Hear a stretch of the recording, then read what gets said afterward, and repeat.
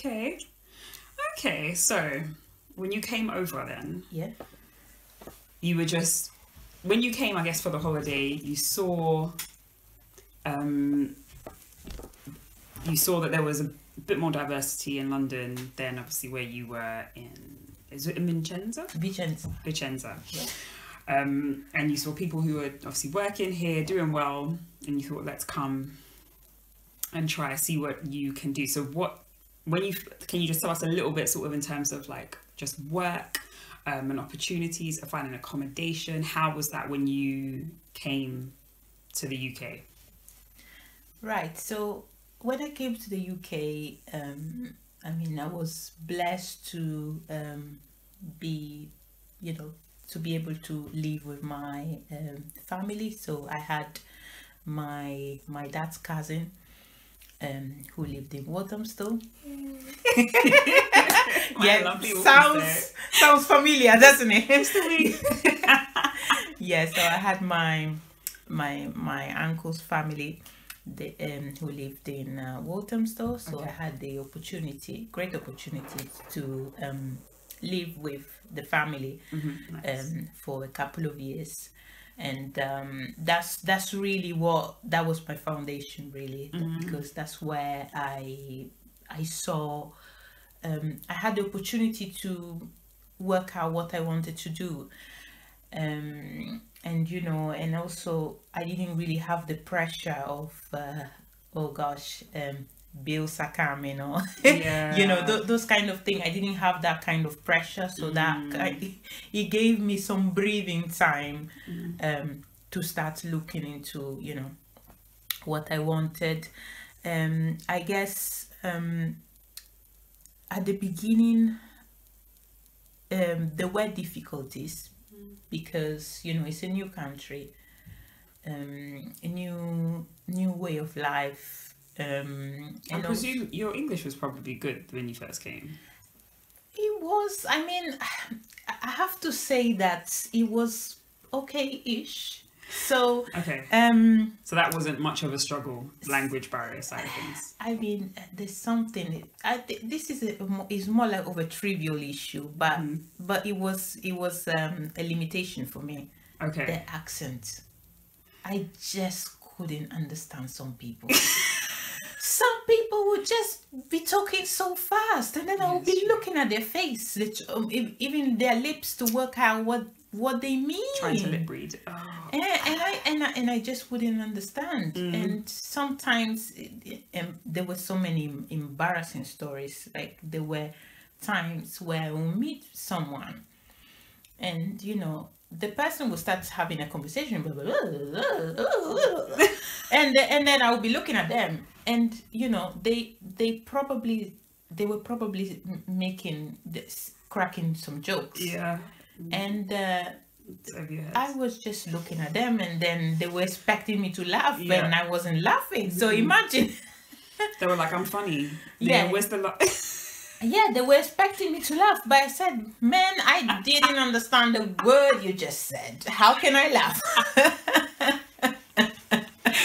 Oh my goodness. All right, little language. Yeah, little And then I guess you've got to learn different accents as well, because you've got like people from East London versus maybe if you were like around Central London, and maybe some people who are a little bit well spoken or whatever. So yeah, it's understandable. Yeah, it's hard. I mean, when I first came, I switched on the TV, I watched BBC, and I would just understand everything. People were just pronouncing words, and it reminded me of my English teacher in Italy. So I could just follow what they were saying, what they meant. But then I step out of the house, and you hear people just skipping letters altogether. But some people, I mean, now of course I understand them, but some people they were just murdering the language. It's so funny.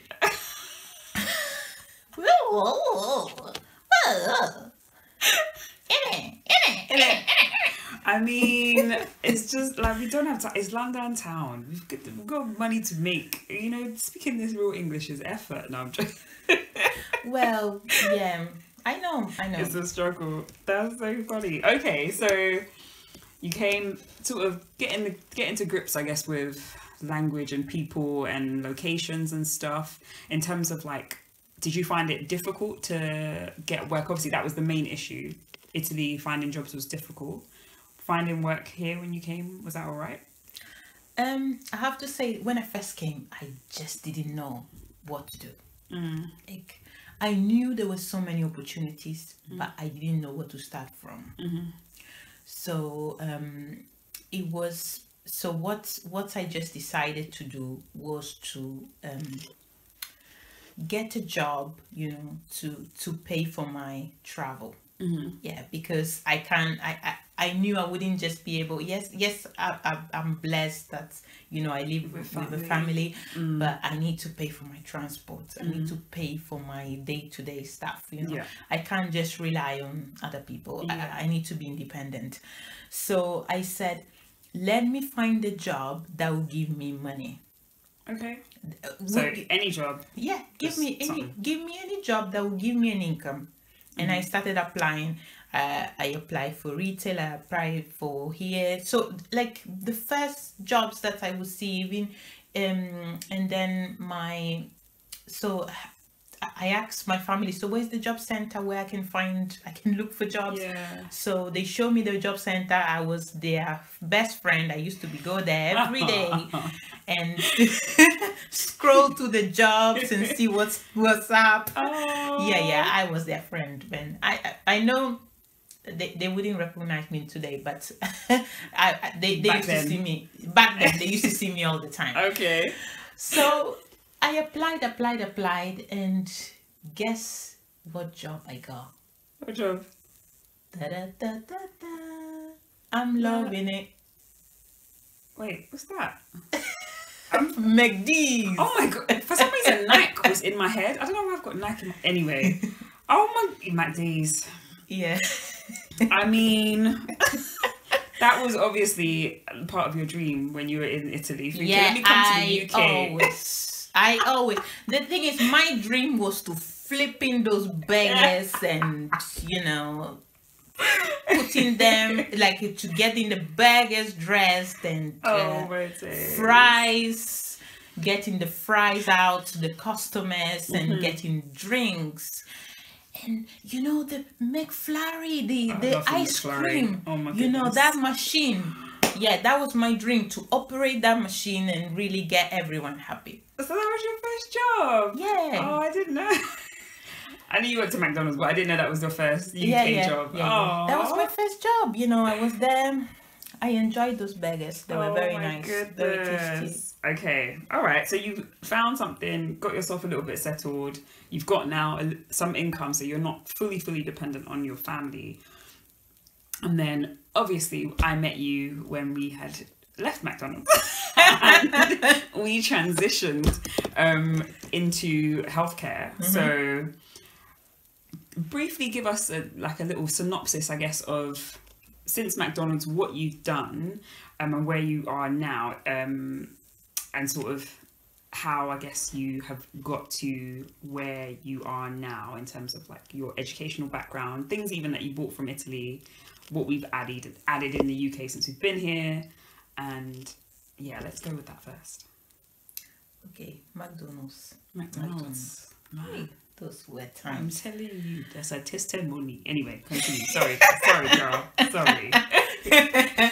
Praise the Lord. Amen. Okay, so McDonald's was an interesting time because it was my first, I would say, my first paid working experience. I've worked in Italy before, but I've done a lot of unpaid, they call it stage, internship, you know. It's a way to exploit people without paying them. Okay. Yeah, so that's what they used to do to me in Italy. So I've done a lot of that, but I never actually did a paid job in Italy. So McDonald's was interesting because, you know, I was getting, it was minimum wage, but it was still money and interesting. Okay. So I'm happy so I mean, right now, I would have never said that when I was working there. Yeah, of course. I'm happy. That wasn't the word I would have said. But Yeah. today, I'm happy. I think about that time, and I am happy. I am happy because you have to start from the bottom to enjoy where you are, to enjoy what life gives you. Yeah. Yeah. It was bad. Yeah, it was bad. I used to burn my hands. I used to listen to some, so I can't say here, but yeah, I had to listen to some stuff. Yeah. But it was necessary. It was necessary because right now I am able to deal with a lot of pressure. I am able to deal with challenging situations. Yeah, when things go wrong, I know I can. It's made me a very, very tough individual because I had to go through a lot. Yeah. Yeah, I had to become humble. I had to be humble because imagine, McDonald's is not a place. It's not really where graduates would go. You know, you finish university. Yeah. It's not McDonald's you go to. You go to somewhere else. Yeah. You want office. Yeah, nice office. You know, nice environment. You don't go and flip burgers. So when you have to do that job, you really you have to be humble. Yeah. You have to learn how to take instructions from people that are way, way, way less qualified than you are. Yeah. Yeah, I used to, you know, when we talk about, I mean, right now, it's been a while, yes, but you have to understand that a lot of people that were there couldn't really spell. They couldn't spell. And in English, and obviously you're not even, this isn't your first language anyway. You're like, hold on a second, this is my language plus one, and y'all didn't even speak the language that we're working. In all fairness, some of those people, they were also foreigners myself, so I can understand. I mean, we need to put that into consideration. Yeah. So they were not from this country, but if you think about somebody that doesn't understand the language, you have better language skills than them. Yeah. Those people are instructing you. Yeah. And they are not even being respectful. Yeah. They are being disrespectful and they are bullying you. Yeah.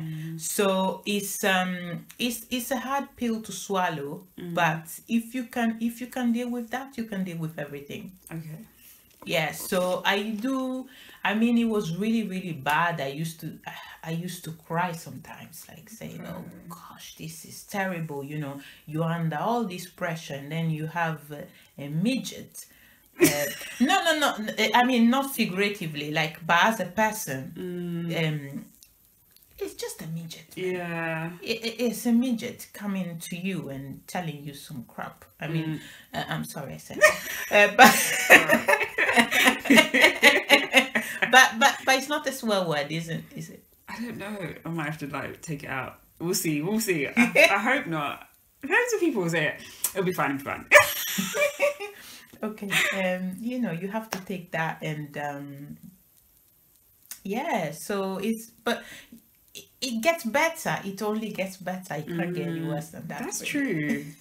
Okay, so now tell us about how it's getting better, or it got better to where you are now. So we left McDonald's, and somehow we fall into the NHS, and then we end up being this fantabulous project manager. It was like just a little taster of sort of how you got into what you're up to now. Give us little bits of those things. Yes, so I mean, what I can say, I mean, I'm not going to go into too much detail, but definitely there's been a growth. It's been a very, I would say, long learning curve because it didn't come easy. But I took the lessons that I learned in McDonald's, you know, and I decided, you know, I was going to find obviously a job that will pay me more. Yeah. Because, you know, Yeah. I had more demands. So I wanted a job that would pay me more and possibly get me towards what I wanted to do. So I was interested in management roles.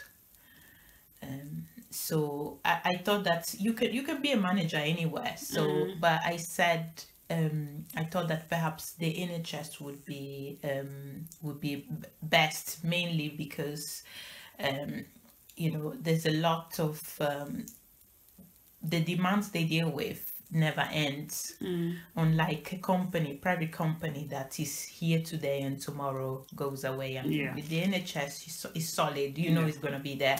Okay. So at the time I decided to go for the NHS for that reason. So also you studied health economics, so health economic came later actually. I did, so economics was my background in Italy, and then when I came here, I after joining the NHS, I went for my master's in health economics because I wanted to merge the two, and and then health economics was just the perfect merge of healthcare and economics.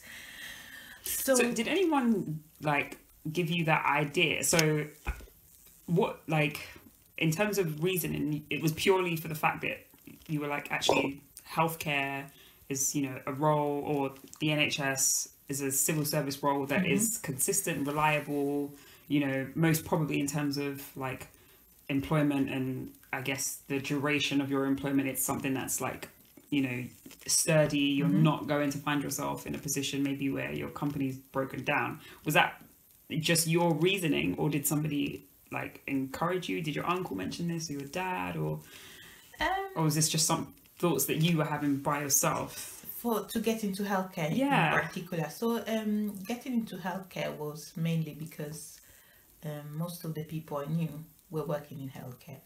I knew a lot of nurses, midwives. So I knew people that were working in healthcare, and I just told myself, why don't I work in healthcare? I mean, it seems to be a great place to work. You know, people are having a, you know, it's helping. So it's a good place to work. So I said, I want to work for the NHS. So I applied and applied and applied and applied, and I got a role as a midwifery assistant in UCLH. And so that's where the adventure started. You know, I learned a lot. I made a lot of friends, including me, including you.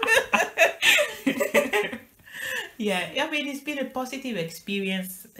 I'm grateful to that experience as well, because that actually launched me into the next steps. So you can see, you know, everything is like a stepping stone. You start here, you push yourself forward, and then and then you push yourself forward again. So everything is great, stepping stone. I like the perspective in terms of, like, again, it's a lot of things that weren't necessarily ideal, you know, and you come to the UK looking for a job, and we end up with McDonald's again. Like you were saying, we want to cry, but take what you can get from there, and then say, okay, now at least it's something. Now let me move forward and do so and so. So I love the fact that you're very positive thinking in that way, which is amazing. So I want to say, maybe just to sort of wrap up with some final thoughts, maybe, what would you, in terms of advice, like if you could speak maybe to a 20-year-old, a 19-year-old, whatever person from Italy, maybe somebody from Ghana who is thinking, okay, let me come to the UK or come to it or come to the West, and move, what would your advice be to that person? What would you say? Advice is very simple. Give up. don't even bother. I'm joking. You're not serious. After I just commended all your positivity. Wow. No, that's me. Please don't listen to that. I was just joking. I would never say it. But you know, it was needed, you know, to end in a positive note. You know, we needed a laugh. Oh jeez. Anyway. All right, tell the people the truth, please. Yes, I'm ready for the truth now. Okay. So anyone who is listening to this video, you know, just know that is things are not they don't really go according to plan. You know, we have a lot of the time you plan something and you don't really that plan doesn't really materialize. It's for many reasons, and we all know that. But what I would say is that take the best out of every situation and use that as a learning. Because this has been my principle for pretty much all my life. You know, there's this thing, it's not really what I want, but let me just make the most out of what I want and turn it into something else. Yeah, so I mean, I've used that, and you know, let's say it's worked. Yes. It's worked because I've learned, and you know, I was flipping burgers as I was saying in 2009. 2021, even before 2021, in 2015 I became a manager in the NHS. So I mean, really, is no condition is permanent. And whatever is not working today, just use that, learn something and flip it. It will turn into something else. Yeah, so that's what I would say. Maybe take off the flipping part, but I would say just draw learnings, learn, and always be positive. Have a positive mindset. You know, if you're positive, if you're always positive, you're optimistic, you see that things work out somehow. But you need to have that positive mindset. Like, tell yourself, yes you can do it, yes you can do it, yes you can do it. At the end of the day, you will do it. So that's my short advice. Yeah, if you leave me, I'll speak to you tomorrow. So I will leave it like that. I love it. Okay, last one. I'm really interested, just because you, especially as a child, I think growing up in Italy, what would you, if you could advise parents maybe who are raising children in a country that isn't, I guess, their sort of home country, or a country where, you know, your kids are immigrant or kids who don't look like everybody else in their classroom, what advice would you give, maybe even as a parent, as to how to support their child, I guess, in this environment where often they are made to feel unwelcome, and often they, you know, already feel, just maybe in terms of how they look, as though they are already, you know, ostracized and stand out. What advice or what information maybe could you pass on to a parent who is looking after that child, maybe, or maybe to the child? I don't know. To the parents. And I think I'm talking to the parents, but I'm also talking about my future self, because at some point I'll also be in the same position. Amen. Amen. Praise the Lord. Yes. So what I wanted to say to such a person would be to love the child, show love to the child, and show them that, you know, let them know that they are special. First thing. Second, make them aware of who they are, because if you don't tell them who they are, or if they are unable to discover who they are, anybody can project negative stuff to them. Yeah, for example, I was told N-words, you know, you go away, you stink, you're dirty, you this, you that. So if if you don't have, if I didn't have the love from my grandma at that time, yeah, it will probably stick with me. It kind of did, I have to say, because it's although I was strong, it still knocked my confidence somehow. So it had an impact. It still had an impact. But I'm thinking that if you, as a parent, you make sure that you love the child, you tell the child, you know, you're special, you're strong, you know, you're intelligent. Look at how you do this thing. Look at how amazing you are here. And they grow with that. Yeah. Anything bad doesn't stick with them. It will be like dust off their shoulder. Yeah. That's what it will be. It will go away. It will just go away. So yeah, that's all I would say. Okay. That's nice. Okay. Very good advice. Thank you very much. There isn't anything else you want to add, by the way, is there? Anything else you want to add? A lot, but not for now. Not for Part now. 4, 5, 6, 7, 8, 9. Oh, this is such a nice conversation. There's so many things I learned that I've known you for how many years and I didn't know this. But anyway, it's fine. I'm happy I learned it today. But thank you so much for just sitting with me and going through and sharing your experiences with us, your history and your story. Thank you very much. I really enjoyed this. Again, everybody, for listening. This is North Speaks Out, and Elly has spoken. And of course, we're asking you, Wahura. Wahura. Which means, are you listening? Yes. Bye, guys. Bye. Bye.